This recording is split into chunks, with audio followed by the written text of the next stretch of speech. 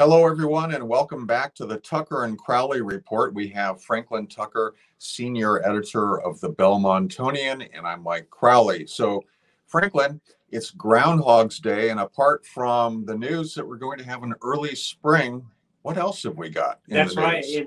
I did get up at around 7:30 this morning to watch the groundhog from wherever that is in Pennsylvania.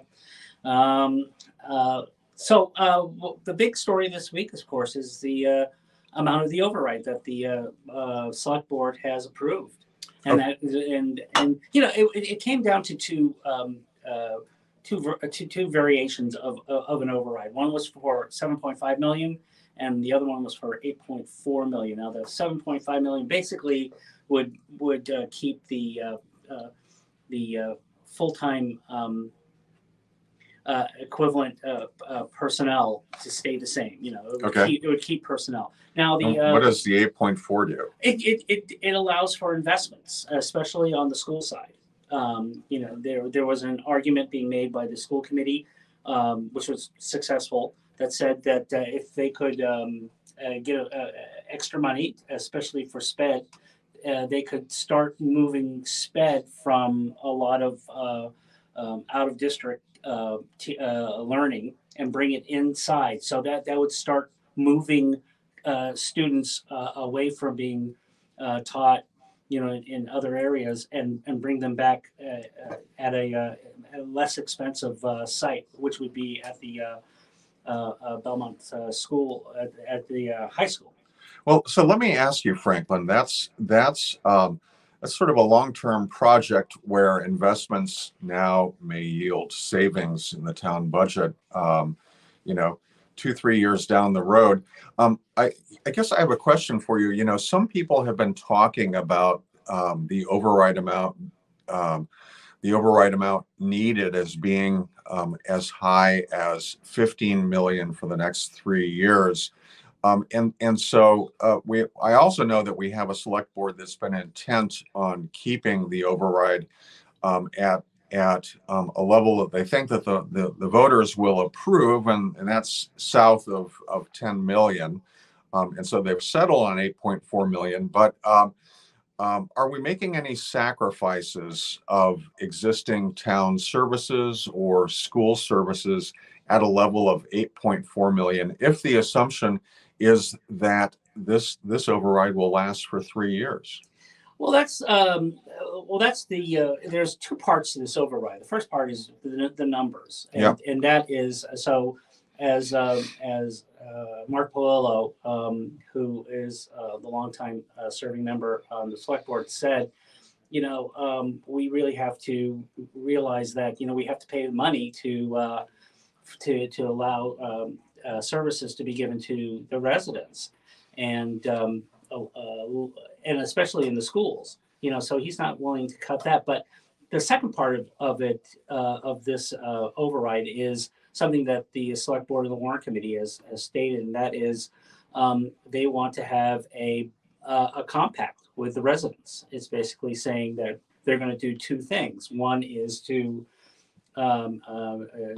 bend the curve in terms of expenses, try to find ways of giving revenue, increasing revenue, and be upfront with residents. That they are going to make a good faith effort, and to find ways of like I said, decreasing the amount of expenses and costs, and so that's where they're going to be going. That's the one thing that they've always said, and that is the residents won't vote for an override, especially at a $8.4 million rate, unless you tell them we're going to be spending money in these areas, and we're going to try to control cost. Some of those areas.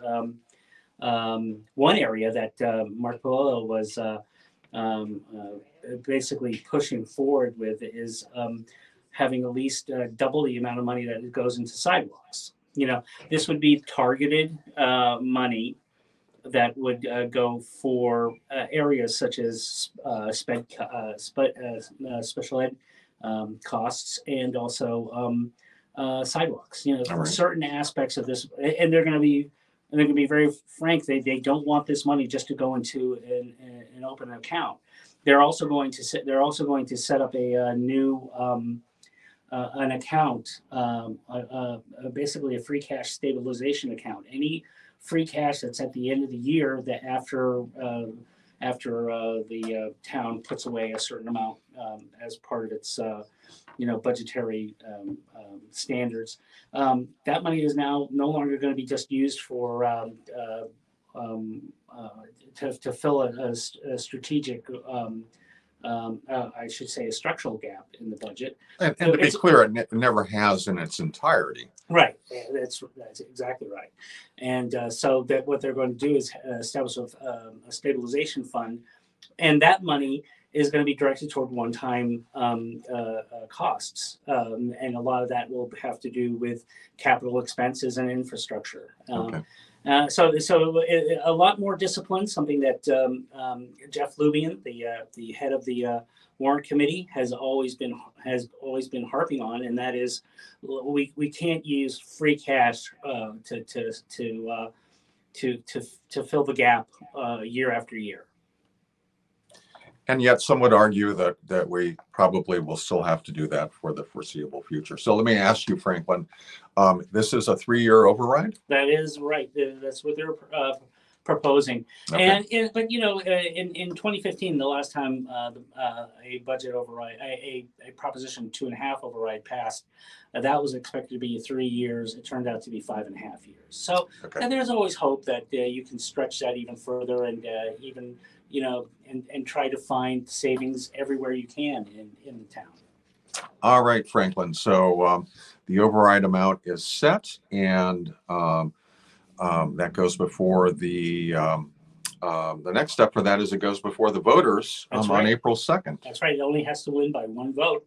But if it doesn't pass, we can talk about what the implications are for especially the schools if we don't have things will be quite devastating. It will.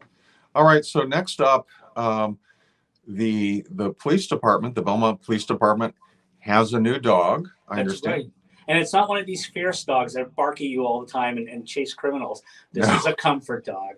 And his name is Bingo. Bingo was his name-o. Yes, it's I don't know dog breeds. It's just one of those fluffy small ones that you go, aw, aren't you a good boy? So what's the rationale behind the police department having a comfort dog? Well, it is that in case of you have, let's say, any kind of incident that the police are involved with, it can be anything from a criminal investigation or even just just going around and doing police stuff. You may have people who are you may have residents who are a little upset, maybe a little nervous. This police dog will you be able to cuddle it, put it in your pocket. It's really small, so you could have some fun with that. It's part of we have the town should I should say that the police department thanks the Allisons. This was provided by the Stanton Foundation. That's right? The Stanton Foundation and Liz Allison. She's a co-director of the co-director, and she's one of a great Belmontonian. So she did this on her own, and we have to thank the Allisons for that. Graham and Elizabeth. All right. Well, thank you for the comfort dog. I'm sure that I can't wait to run around the town with it. I'm sure that Bingo will be providing a great deal of comfort. All right. So next up, the multi-generational path around the clay pit pond. We have a status update of sorts. That's right, we do, and it has to do with the building committee, the middle and high school building committee. Okay. You may think that because the building in the high school, that new building is complete, we wouldn't need the building committee. Well, the building committee is still around to basically tie up the loose ends from their work. There's a lot of closeout kind of activity that needs to take place. And there's a lot of things that they want to do, but they do want to close that committee. They don't want this to be an active committee, and that's simply because that you just want to end this. Sometimes. So what happened? So among the unfinished business was the rebuilding of this path around the clay pit pond. Well, there wasn't really a complete path around the clay pit pond. And what was it was done as a multi-generational. It went through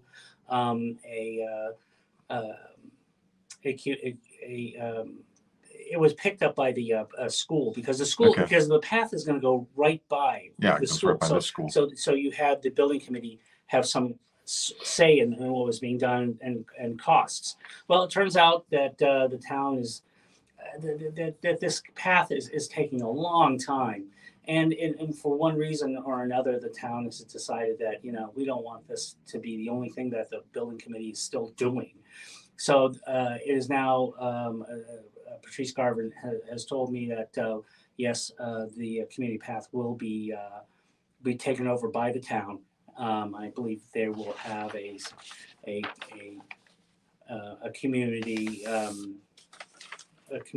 preservation act grant to finish it, basically. All right. Well, thank you, Franklin. As always, you can find more of Franklin's reporting at belmontonian.com. Be sure to check it out and tune in next time. We'll see you then.